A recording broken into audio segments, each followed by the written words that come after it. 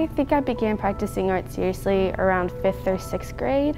I've always been interested in it, but I just started to realize this is something I really enjoy doing. I hope that I'll do something art related or at least do an art minor in college. I really like working with watercolor, and also recently I've been working a lot with oil paints. It's a series of 3. I go to like thrift stores or just like secondhand shops, and I get like vinyl records and I'll paint on those, and I did a series with that and I really like those ones. It's one of the things I like about art. It can mean a whole bunch or be really symbolic, but it doesn't have to be. It can just be something that you think looks cool.